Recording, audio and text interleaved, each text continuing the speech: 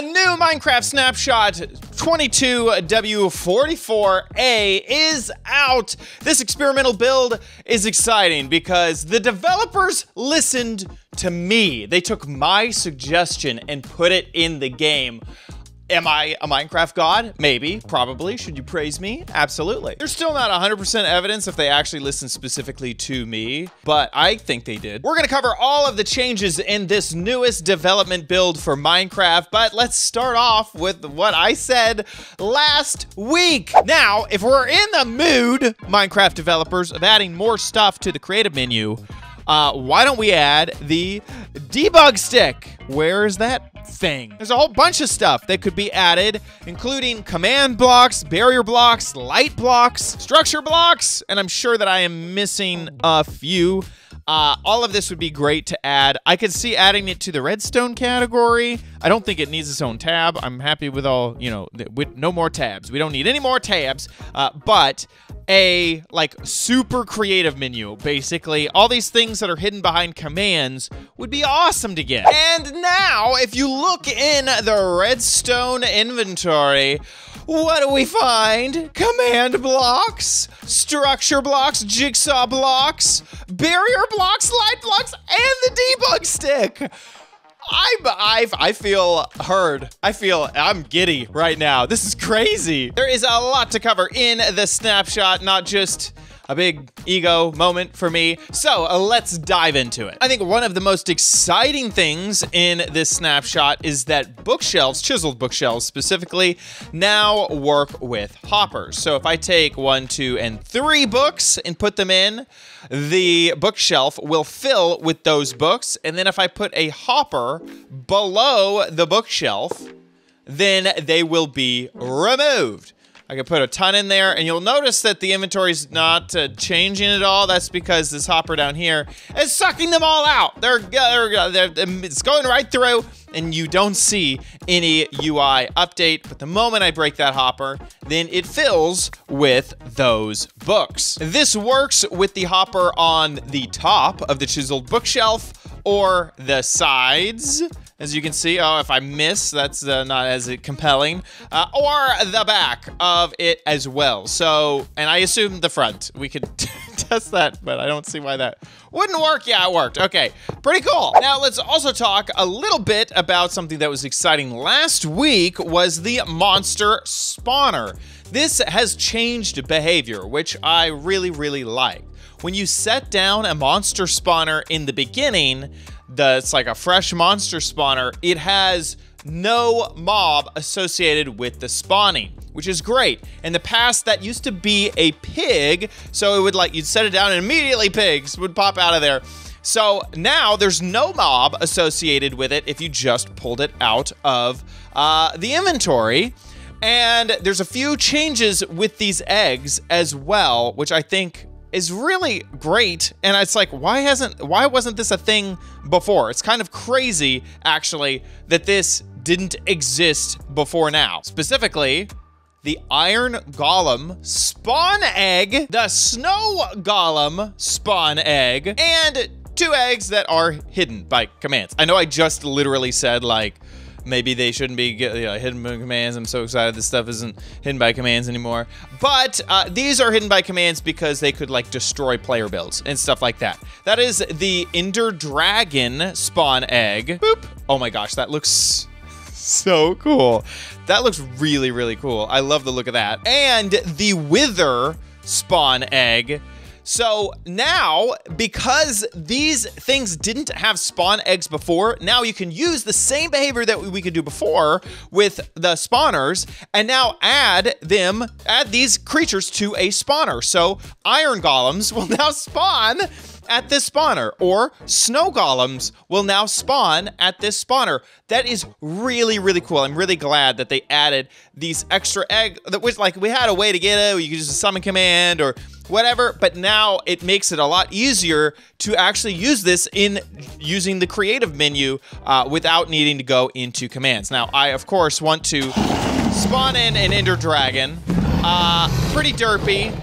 whenever you don't use a proper command, the Ender Dragon is derpy like that, and it just won't work. It's something to do with the end, I'm not exactly sure, so he's just derping out right there. Actually, it looks like he's smarter than he used to be. He used to literally just like derp there, and like if I just use like summon Ender Dragon, is this guy, is he derpy too, or is he gonna eventually start moving? Looks like he's kind of moving around. Oh my gosh, maybe they stopped the derp. Okay, well there you go. Those things can go away now. Now let's check out this wither.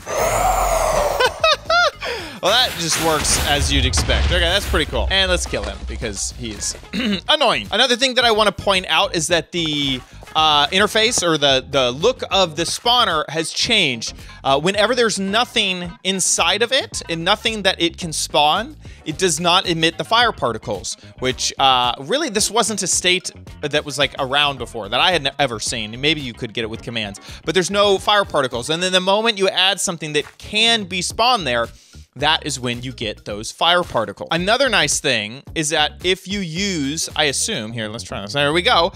You can use on Java Edition a pick block that includes the NBT data. You have to hold down Control on your keyboard and then use your pick block key. But as you can see, the NBT data is on here, and that's why it didn't stack with the normal monster spawner that has nothing in it. And it shows even in the text what that spawner is. So if I was to do this with a snow golem, do the same thing. I'm holding down Control and my pick block key. It has put another spawner. You can see that that is a snow golem, and then we have an iron golem, and then we have nothing. If you didn't know this trick, it can be done with like anything. So I could write down hi on the sign, make sure that I delete the sign from my inventory, hold down Control, pick block. I have a sign with NBT data. Now it doesn't have that nice feature of saying what that data is, but when I put down the sign, it says hi on it. So you can use this with chests, you can use it now with spawners. I love that addition. They mentioned in their changelog that there have been some changes to the creative menu once again, and that hopefully this is the last time. So we may be seeing a more defined, like this was like the last, hopefully, until next week changes everything. But a few things have been added in here. Into redstone, we have barrels and chests, cauldrons and furnaces, which I guess can be all like compared and stuff. So they're redstone. Over in the functional blocks, we have bees nests and chain added. In building blocks, we also have chain. So now it's in functional and building. And we also got the block of amethyst. In crafting, we have the ancient debris added. And there's been a few things that have been rearranged and reordered, including some of the tabs. Bamboo mosaic can now be used as a fuel source in a furnace, which makes a lot of sense because it's basically wood. It's just a fancy type of wood. They have updated the sounds so that you will have the normal stepping sounds through some blocks, which was apparently like almost like a bug. And then also on top of some other blocks. I don't think it's that big of a deal. There is a new game rule, block explosion drop decay. And then this explosion drop decay part of this game rule will also exist for mobs and TNT. So I think that was a little confusing. So we got block explosion, then we have TNT explosion, and then we have mob explosion drop decay. So the idea is that explosion drop decay is how many blocks will just disappear whenever something explodes or breaks or goes off. So you can think of it, let's think of it specifically with the TNT explosion drop decay. So recently, this was made so that when TNT blocks explode, every single block is dropped. So the drop decay would be set to false because there is no decay. We are not decaying away at the world, so it's set to false. If you were to set this to true, then some of the blocks that were broken when the TNT explodes would be gone forever. They would not drop an entity for you to pick up as the player. By default, the game sets the TNT explosion decay to false, but then it sets the mob explosion decay to true, and same thing for the block explosion decay to true, which means that if creepers and or blocks explode, I'm not sure what would explode. Maybe, I guess, like end crystals, beds, respawn anchors, that sort of thing. That anything that explodes that's not TNT, that could take out loot that would never come back. New game rule, snow accumulation height. So whenever it is snowing, what will be applied to a block? So up here on this mountaintop where it is snowing, I've turned on rain, which is snow when you're cold. This will accumulate by default 1 layer of snow over time. Obviously it's not, oh, there we go. We got one. We got one right there. Holy moly.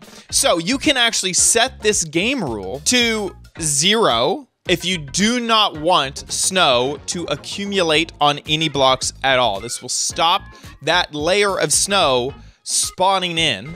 Or you could set it all the way up to 8, which is an entire block. So you maybe just saw just right in front of our eyes that it accumulated. And I assume if it's set to 8, that means that it could make a full block and then make another block and then another block. Like it would just keep going. It would just never stop. Your snow would just continue to build and build and build and build and build. And soon you would have a glacier and you'd have a lot of snow. A lot of snow at that point. By default, it is set to 1. So I can set this to 2. And then I can also change the random tick speed like up a bit. And it should, I hope, this is a random tick speed activated event. It doesn't look, it does not look like it is. So this could accumulate up to 2 layers of snow. And remember, a layer of snow is 2 pixels. So you can kind of see here, let's look, using this plank as a guide, you can see that that is 2 pixels high. And that is why 8 is the max, because 1, 2, 3, 4, 5, 6, 7, 8, you have a full block. Now that this is a full block, can this itself get snow on it? That's what I think. And then it would just keep growing. It could just keep growing. We're definitely getting to some areas that have 2 high now that I changed the game mode. That is 1, that is 2. So you can see all of these. That's 2 high there. The game rule is working. Good job, developers.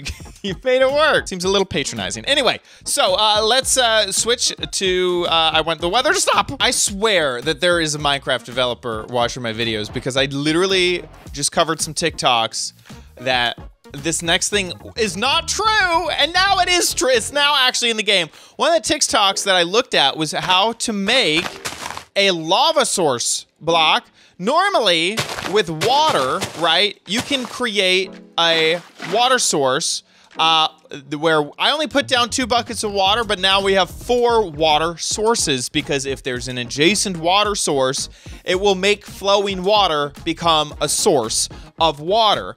And you can't do that with lava. Lava doesn't work that way until now. So now there is a new game rule and lava source conversion exists. So I could set this to true and hopefully, oh my God, we're burning down the forest. Okay, got rid of that. If I put this down, will it make a lot? Oh, it does. Wow. That is like mind-blowing right there. That is really, really cool. Okay, we're gonna test. We're gonna put a canary in the coal mine, as they say. We're gonna see if any Mojang developers are actually watching. Lava buckets should also be in combat because that is used heavily in combat situations. So can we just add a lava bucket in here? I think it should go right before the arrows, right after the crossbow. Okay, I'm getting a big head now. My ego is just way too inflated. So this means with the lava source option available, you can create a source of lava just like you can create a water source. That is really, really cool. So by default, lava source conversion is set to false, but water source conversion is set to true. Those are your default game modes. And now that it's set to false, sorry, lava, but you do not create lava sources anymore. Final game rule is global sound events, which is what happens when, say, Wither is spawned into the world, or someone defeats the Ender Dragon, where literally everyone in the entire world, doesn't matter what dimension, you can hear that thing happen.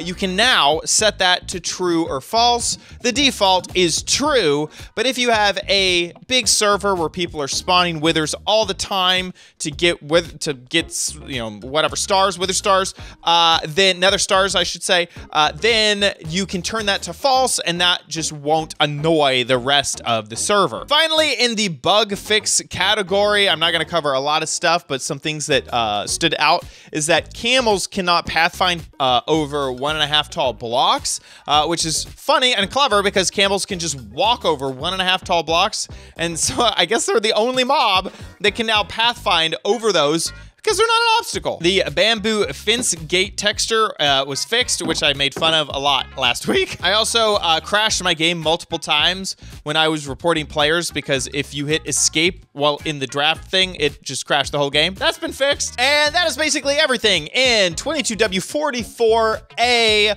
Hope that you enjoyed this video. If you did, please subscribe. I am currently making videos about all of the snapshots and development builds around Minecraft, so make sure you subscribe so you never miss a video.